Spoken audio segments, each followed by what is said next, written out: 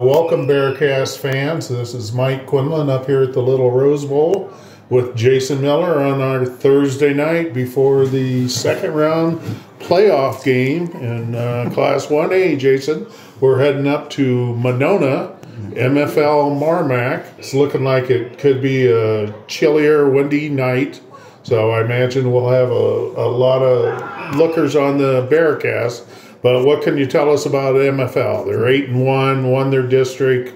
Obviously, we played them last year in the quarterfinals to a 27-24 game. But this year, they're a different team. They are, they have a majority of the same guys back, to be quite honest with you, other than the quarterback. We talked about that before we recorded. He's moved on somewhere else, but they have been, as you've probably seen, and a lot of people around have probably seen, the last 2 or 3 years, they've really gotten better and better and better. Mm-hmm. And then they're 8-1. The one team they lost to, Sumner Fredericksburg, was on a nice rainy evening where it was raining here, but it was worse in Northeast Iowa, and their field was in shambles. And how do you hold a team to negative like 49 rushing yards and lose? It's a tough night, but they're going to come back around, and since then they've kind of been lights out. Well, and Sumner Fredericksburg is in the final 16 in 1A. So as is Dyke New Hartford is in their district. Yeah, so they play in a very good district, but obviously we do too because Regina and Wilton both were on in the first round. But yeah, how do you see this MFL team? More of a run than a pass? Yeah, definitely. You're going to see. I mean, the quarterback is just below 500 yards passing on the season. They got 4 guys who run the football. They got Quinn McGee. I'm respectfully, I want to know how to pronounce his name correctly, but he's just under 700 yards. Wyatt Powell, a guy we saw last year as well, number 0. He's just under 600 yards, but he's also, he's got 19 total touchdowns with receiving. And then the quarterback Carver, blitz beaten. We talked under 500 yards passing, but he's also got 400 yards rushing. Mm-hmm. They just run and run and run at you, and they come at you like the old wing T, Mike, and we know a lot about that. Yeah, and last week, we beat a very good Pleasantville. Yeah. Probably saw what I think was the best quarterback. Oh my gosh, in the state. So the fact that MFL's a running team, I think, is going to play into our strength because.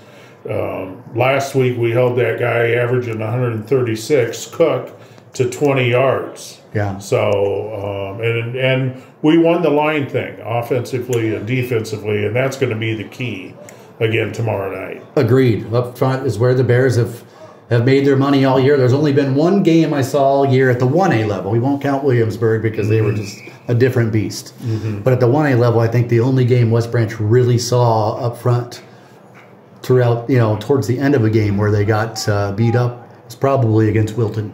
Yeah. But other than that, they've been there in the fourth quarter all the way throughout, Mike. It's just a different beast with this team this week, though. Yeah. You go from a Cook who's a 1,100-yard rusher to now you got 4 guys. They're going to come at you from left. They're going to not quite Cedar to Kyoto, but they're going to spin them. Right, and they run I believe, the old wing team. The Bears. So you got a fullback, you got a tailback, you got a quarterback, and you got a wingback that you got to be heads up on and your head's on a swivel. But again, I like the Bears' chances with the way our defensive line played last week. They were Logan Wright and Quentin Rocha and Michael Montgomery were just outstanding. And then you throw Posset with a guy that you've started to see it the last few weeks come alive. You don't see a kid that size and that quick off the ball very much at the defensive line as Cooper Gates. Yeah. His first step it's so low and it's so quick that I don't think some teams have seen that are going to be used to that. But you're right. I think with the other guys up front, and then you throw a Trenton Shooting, a Shea Farmer, and of course Reese Trepanier from the middle. Yeah. And that's a pretty good front 7. Yeah. They're going to get tested all over the field running it, man. Well, and Cooper, he can set on the edge and rush. Yeah. And then we saw him drop back into coverage and make plays. Right. So a lot of versatility with him. Glad to have him back. Might have a chance of getting Zach Capper back. which would be great because Zach's a good athlete. But we also may not see Braden Sexton, unfortunately. Started all year as safety and really was a highlight reel on special teams. Oh, he's in and out every play. It was last year, too. You'd call his name a lot. Yeah. So he's a special player. It'd be tough. Hopefully, if the Bears can get past this game on Friday night, that he'll be back ready to go for the following week. But, man, it's always good to be playing football this time of year, Mike, and I'm looking forward to it. I'm sure you are, too. Yeah, so we should have a great game tomorrow night. Again, game starts at 7 o'clock on the Bearcast. So if you can't make it up to Monona, get on and listen to the Bearcast. So for Jason Miller, this is Mike Quinlan saying, Go Bears!